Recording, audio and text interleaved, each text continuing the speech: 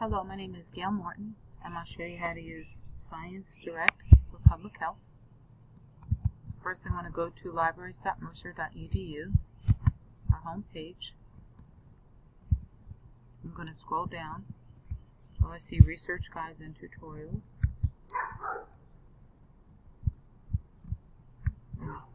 Keep scrolling down until I see health professions. There's public health. And here is ScienceDirect.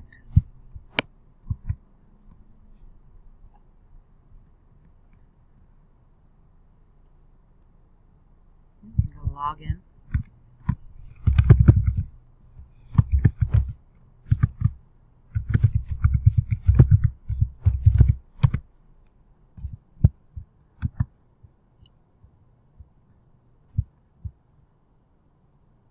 Here I am at ScienceDirect. Got a lot of good stuff in here.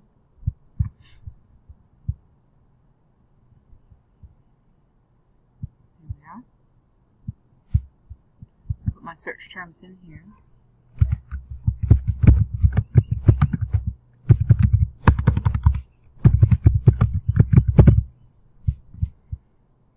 Click on search.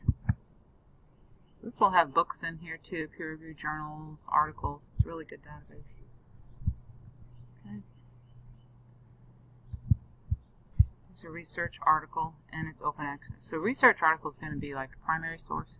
Open access means it's available right away. When you see research article full text, it's something that comes with the database. Okay. Let's look at some of these. Bring your attention over here.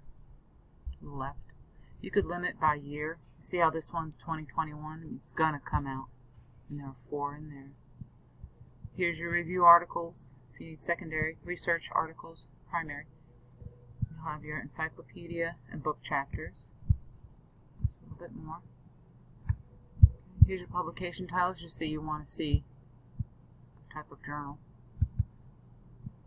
A few. Journal of Fluorine Chemistry. Interesting.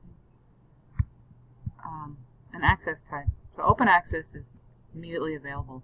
Open archive, that means it will be available after an embargo. And what that means is sometimes they won't make it available until after a 3-month embargo or a 6-month embargo. Let's look at one of these. This looks interesting. We're going to download this PDF.